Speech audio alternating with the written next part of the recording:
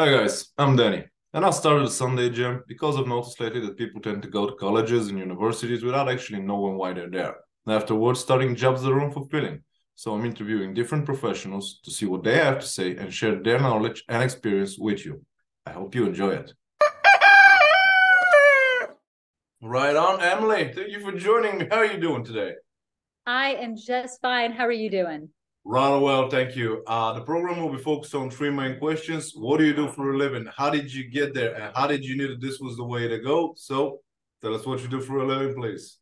Absolutely. So, my name is Emily Kapit, and I run Refresh Your Step. We are a boutique career advisory firm based out of Atlanta, Georgia, in the United States, but with clients all over the world. So, what we do, my team and I, is we partner with clients on every level, every sector, from still in school to all the way up to the C suite, on what it is that they're looking to do in their careers and helping them to actually navigate that.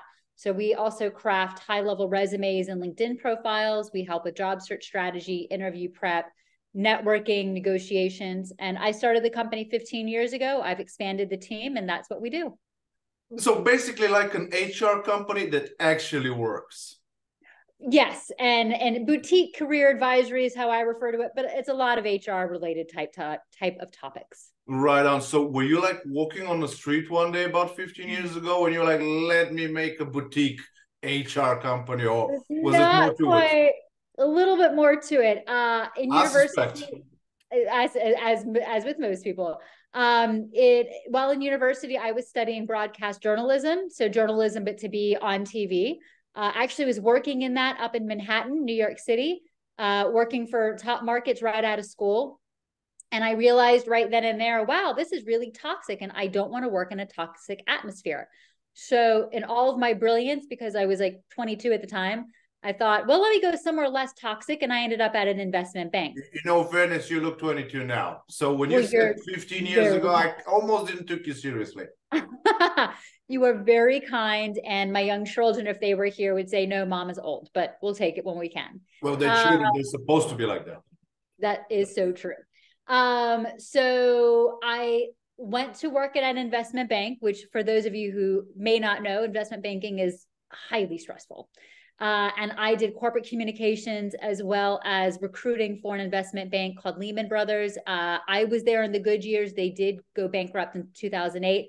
I left in 2007. The reason that I left was because I saw again, everybody was miserable Yeah. from C-suite, CEO, CFO. I mean, I spoke with them because in my role in the corporate communication side, miserable, ton of money, still hated what they were doing. And then when I was doing the college recruiting for them, these kids were going into these roles at the investment bank thinking they were going to be so happy because they were going to make a ton of money. They were going to fulfill their parents' dreams. They were miserable. And everybody in between. I You're saw it. always going to be miserable if you're fulfilling someone else's dreams. 100%. And so I recognize, hey, that's a problem, and I want to be part of the solution. Yep. So I actually left to go back and get my master's degree in educational psychology. And I was set to start the company in 2009. But the firm that I'd worked at filed for bankruptcy in 2008.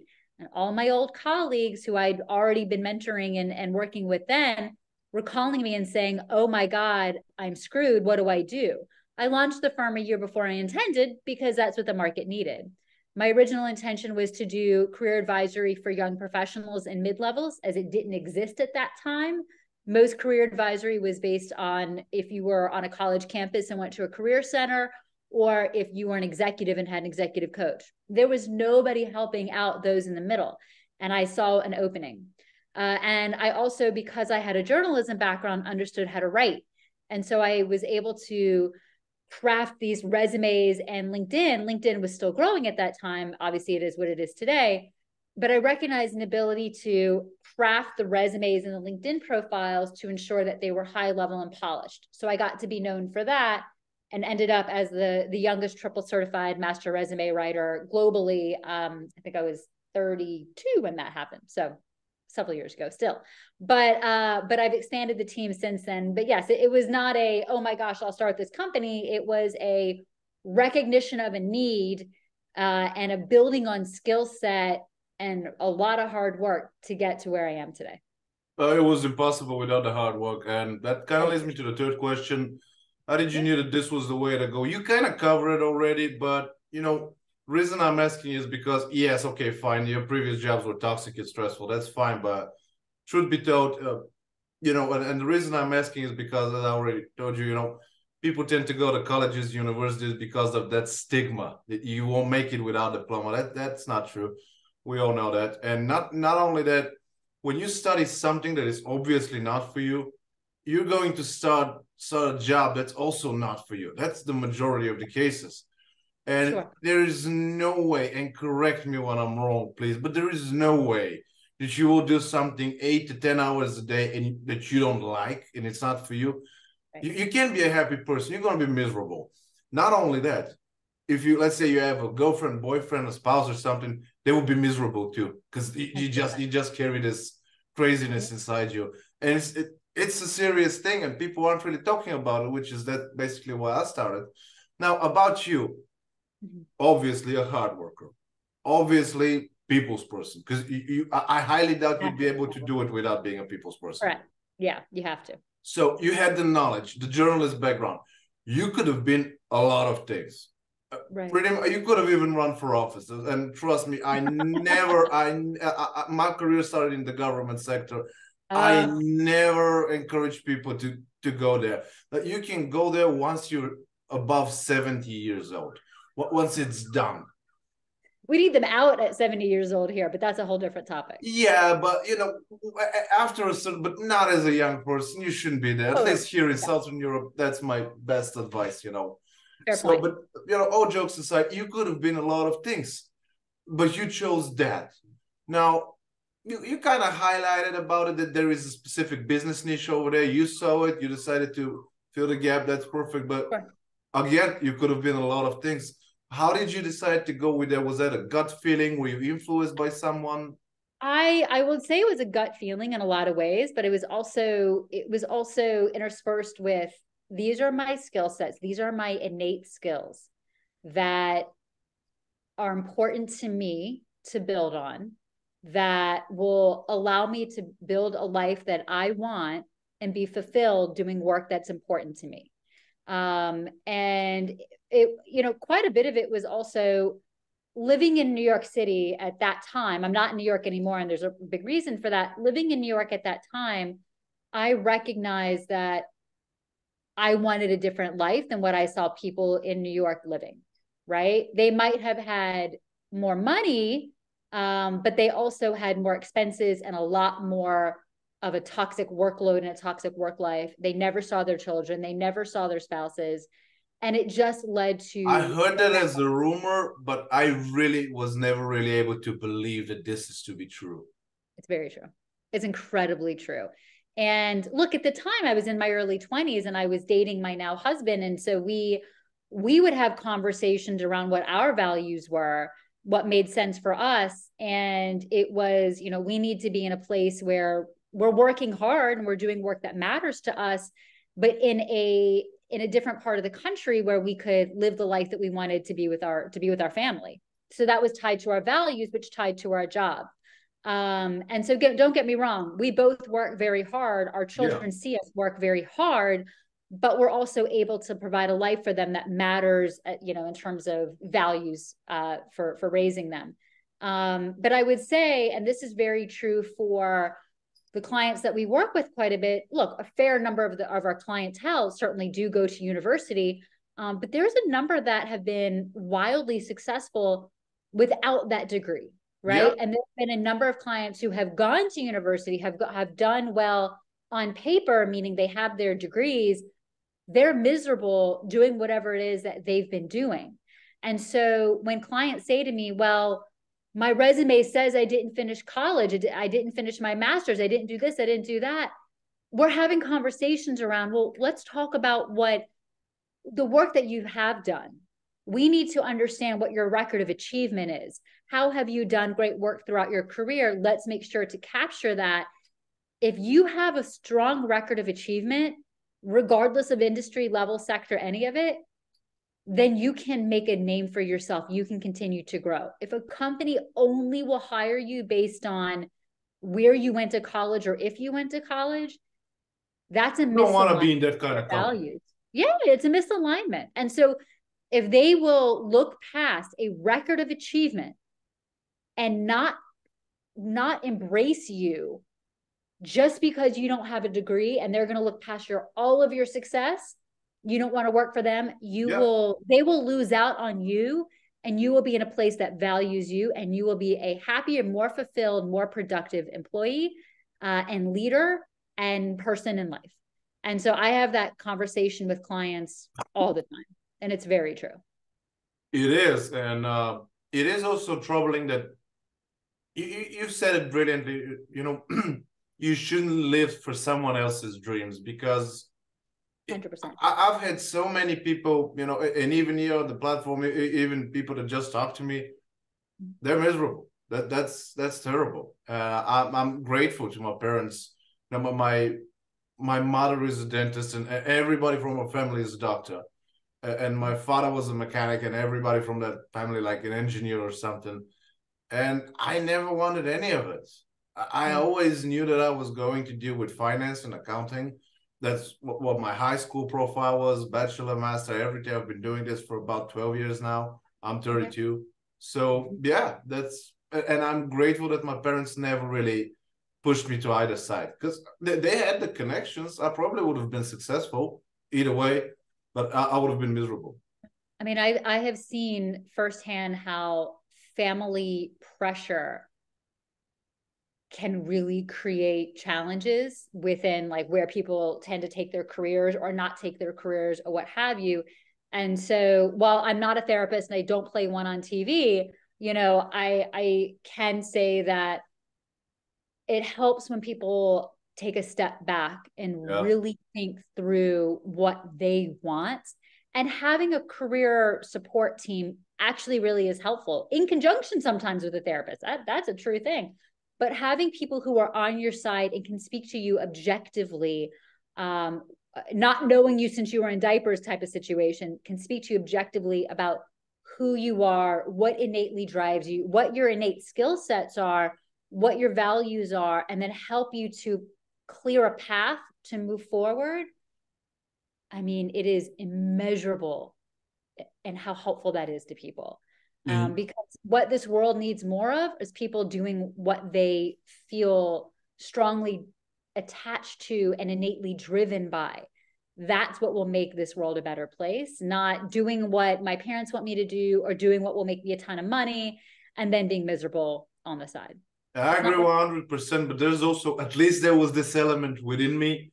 I tried something different. I've always liked computers and stuff, you know, connected to it, but Yeah. I wasn't really my thing. So I got this course like CCNA for Cisco, like architecture, routing, and stuff like that. It was nice, but it wasn't for me. So, but I really liked it, like a hardware architect. This sounds pretty good, doesn't it? Yeah. And Yeah.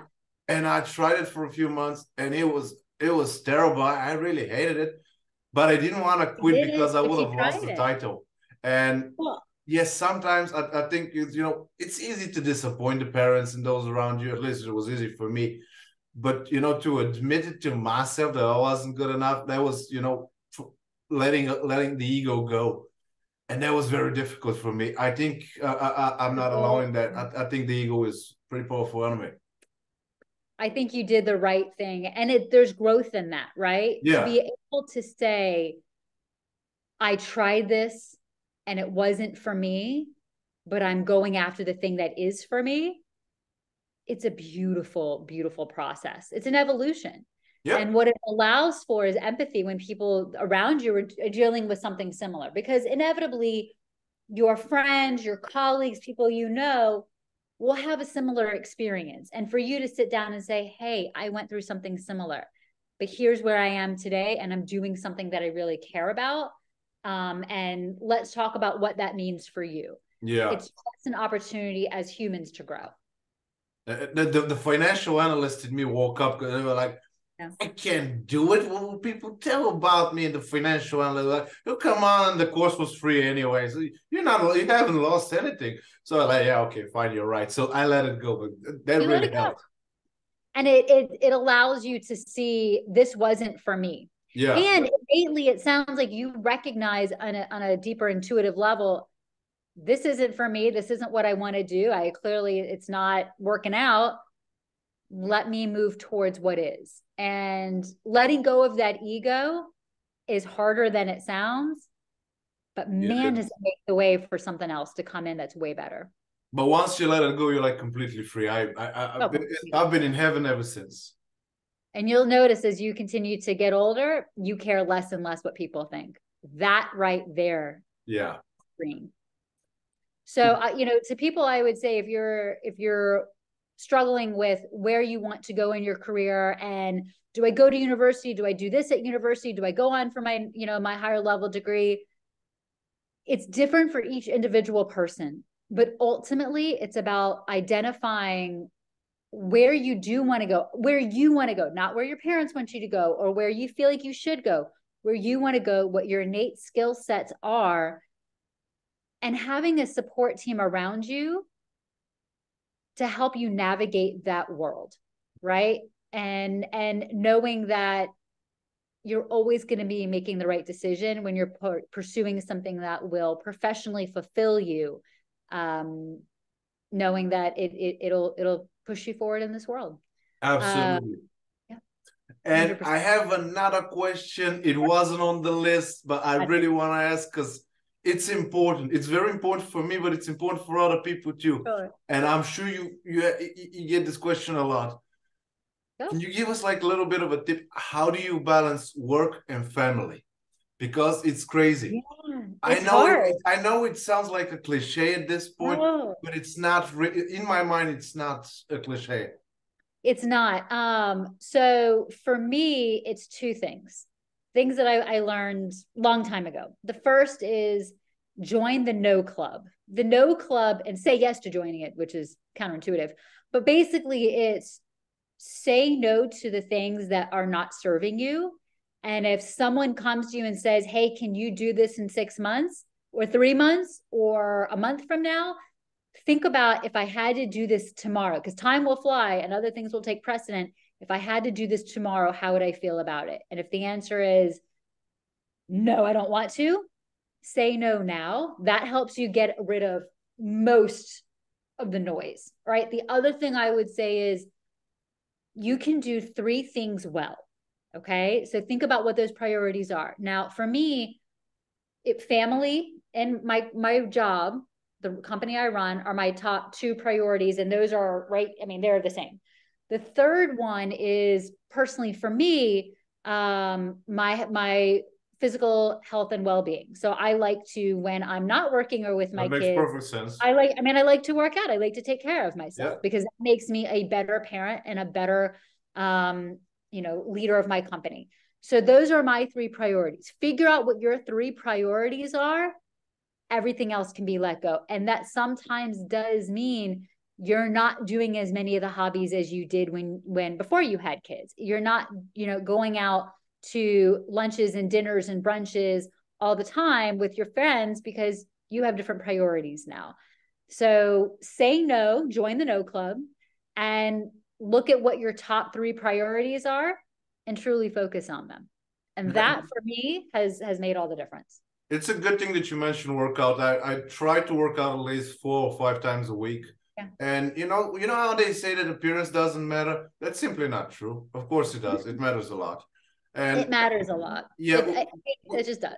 Yeah, it's how it is. And when you see somebody well trained in a shape, the first thing that comes to me, no matter man, woman, doesn't matter. Okay, this person has discipline. You have to have discipline. Oh, absolutely. You know how when you walk into somebody's apartment and it's like squeaky clean, and they give you a cup of tea, and normally I'm standing back in the corner on one of my foot and zipping it and try not to spill a drop. That's how I feel when I walk into somebody's apartment and it's disgusting. It looks like a pig hut. I'm definitely not going to keep it. If you don't respect your body and your place, why should I? But like if your home and your physical self are not taken care of, then someone who's looking to potentially hire you are going to think this person doesn't care about their work. So you don't care about me either. And I'm not saying everybody needs to be like, in peak condition. I'm saying people just to generally take care of themselves. sends a very different message.